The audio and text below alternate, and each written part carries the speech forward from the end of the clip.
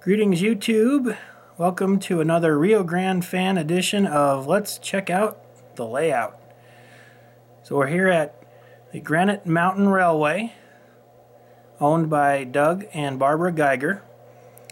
And I'm going to try to give you a brief overview of this layout without boring you too much. So we're going to start here at staging, which is behind me, you can kind of see, at Chicago. So here we'll go with the tour. One end of the railroad starts here in staging.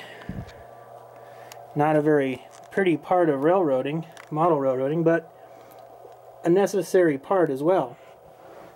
You can see there's numerous staging tracks here that double as Chicago. And the yard exits here. You can see the car card packets.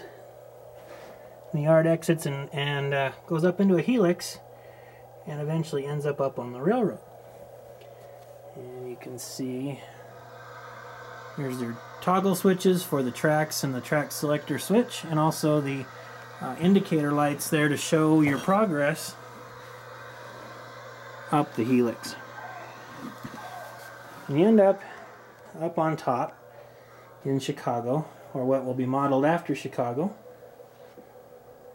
And this is also known as brim yard, with containers and things to be loaded. Amtrak also originates here at Union Station. The track from staging comes out the tunnel in the back, follows along the main line, also in the back. The track that diverts from the main line to the left is the track that enters Mesa Yard. Not all trains enter Mesa Yard. The track in the back is the BN main, and no BN trains generally enter here unless they're doing a power swap. The Santa Fe power here is power for trains going to Los Angeles. You can see the complex network of track. I'll mention that this railroad has a lot of hand-laid track. Estimates are close to about 5,000 feet of hand-laid track, including all the switches, crossovers, double slips, single slips, things like that. This is Mesa Yard. It's very empty because we have a rule here when we run a snow plow train. We always run the plow when it snows during an operating session or within about 24 hours of it. The snow plow hosed up the railroad last operating session, and therefore not very many cars made it over here to Mesa Yard. The main line continues behind Colorado Can, and the area here known as Colton Tower. Colton Tower has a lot of industry switching to do during an operating session.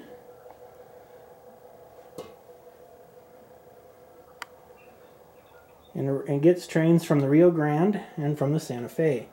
The Rio Grande trains come on to Colton from the back, track below the bridge and around the corner by the water tower. And the track here in front crosses the Santa Fe bridge into a tunnel down into Los Angeles. Now these two tracks actually will converge into a helix and end up.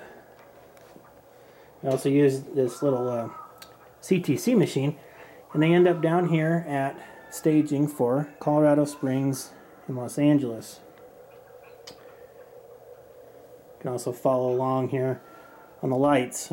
All the staging yards work the same way. The toggle switches and rotaries to select the track you want. Santa Fe has priority across the Colton Diamond here, and so there's semaphore signals that will raise when the diamond is occupied, prevent any Rio Grande traffic from coming through.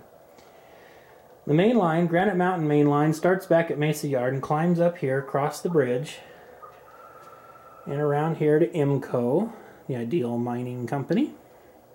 This industry is switched during regular operating sessions. And then we start into the mountains. This is Granite Mountain, the namesake for the railroad. We're going to continue along here on the main line, and you'll see some hikers making their way up Granite Mountain, and also some birds There's an eagle in flight, an eagle sitting. They must have a nest nearby because there's a lot of bird doo-doo here. And up a little higher, there's some deer frolicking about. So this is Granite Mountain. It's kind of a nice little, it's a big mountain. The trains have to traverse. So we're going to go on through here into the tunnel. This goes into a little helix and then it comes out right above itself in the rock cut. It's pretty cool. You'll also notice a tunnel in the back to the left there. That's for the narrow gauge line. This railroad hosts standard gauge and dual gauge trains. We're coming now into the passing siding for Mossy Rock and also where the narrow gauge takes off to Alpine City. The narrow gauge runs up above and out of that tunnel there and up along where the Rio Grande locomotive, the narrow gauge locomotive and caboose are parked on the trestle. Following along the track up in the back there, it's a stock pen. And the track continues up around the corner and into the wall, into a little yard, hidden yard, that is Alpine City. Now the trains don't go much past this point anymore. The track has not been maintained, and so this bridge is about as far as we can take the locomotive. You can see the wonderful scenery here at Mossy Rock. We're going to continue along here. We're going to pass Granite Mountain train number 197 waiting here. This comes out of Brim and eventually ends up in Portland. We also pass the narrow gauge facilities here as well. Underneath this train is a dual gauge track, so the narrow gauge can operate as well. And you can see the narrow gauge facilities with the depots, mainline and narrow gauge depots. The Galloping Goose is waiting here. Little yard for the narrow gauge. And then when the track leaves Mossy Rock, it's dual gauge. You can see the 3 rails. This is not Lionel. This is HO and HON3. So the track goes under the trestle and into a tunnel. And then it comes back out the track above. And you can see that there in the back. Trains will come out there and then across the trestle on their way to Nooksack.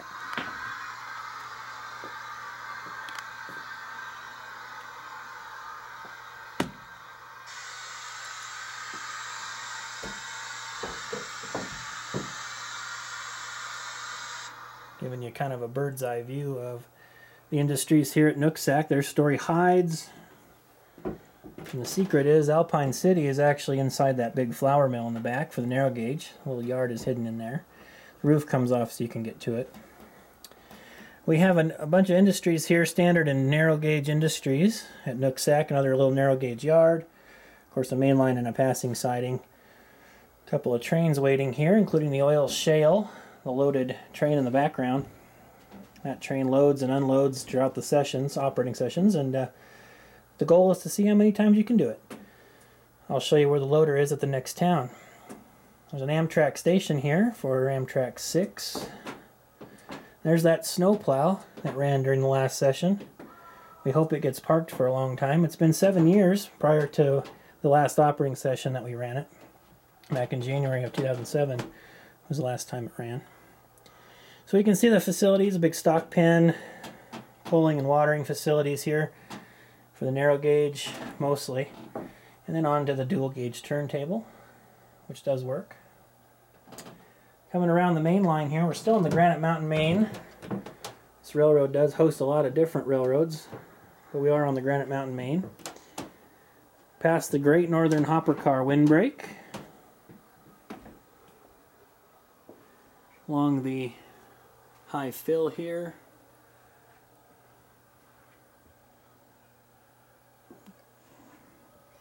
And into Overlord,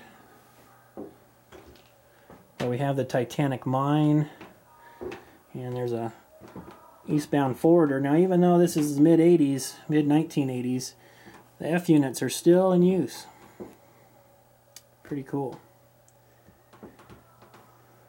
And here is the Pierce Mining Company where the oil shale train is loaded. We use live loads loaded into those cars through the building. They will run the main line from this point forward down onto the Victor branch below us where they will unload.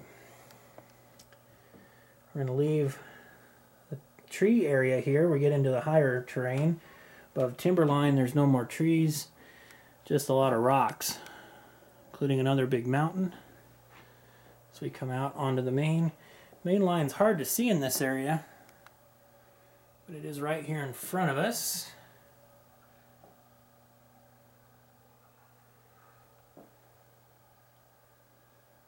Into another mountain, around a horseshoe curve, and out the back across the bridge. Now this is going to be hard to see, but the track follows along the back.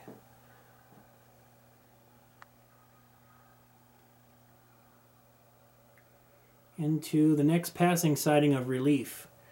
There's the signal for relief. Another signal. Some of the track back up in there. Goes into another tunnel. This railroad is also directionally pure. Whenever you're looking into a scene, you're looking north. Except for at relief, where you're looking south.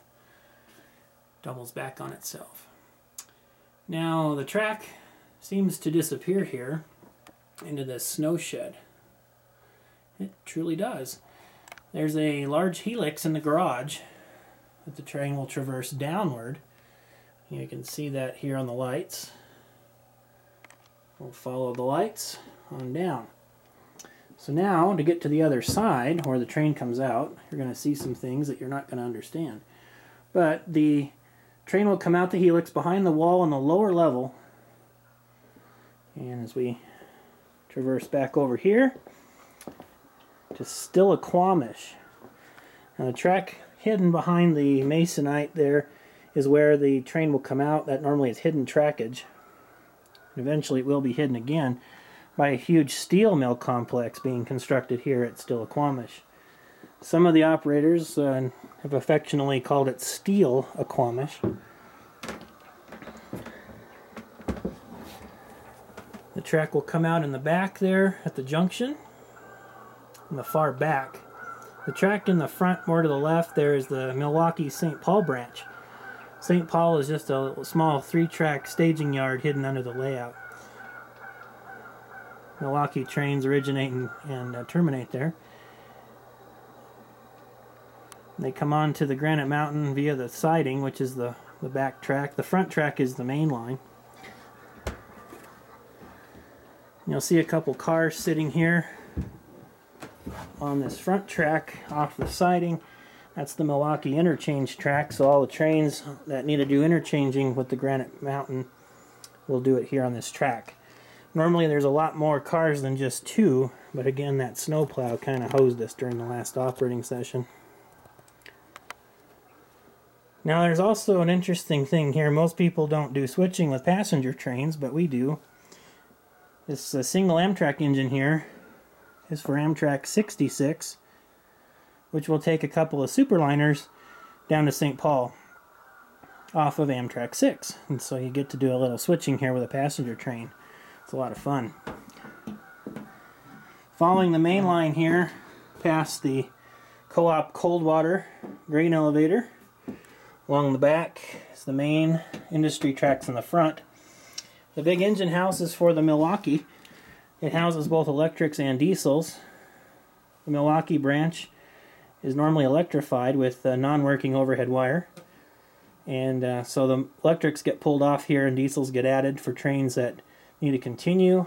And for trains going to St. Paul, the electric can be added back on. Passing the low ram building coaling facility across the diamond on the lighter colored ballast. And back along here. This is Arrow Yard. And Arrow Yard does some switching of industries and also trains that pass through. The tunnel in the back goes off to Vancouver. It's not currently being used, but we do use it during operating sessions, as a turning Y. And so we can turn coal trains here that load. Coal trains load here. and any other train, oil shale train and things like that need a turn. It also serves as a yard lead for Arrow Yard. The lighter colored ballast track that curves off to the right, is the Victor branch, the right track. And that's where the oil shale goes, and also leads off to the Union Bay Industries. The track where the Electromotive Oakway SD60 and Amtrak train are sitting is called Totem. This is Amtrak 6. And the GE coal train. The GE coal train has just loaded and will make its way back to Chicago. Amtrak is also heading to Chicago. You can see the Victor branch at the upper level.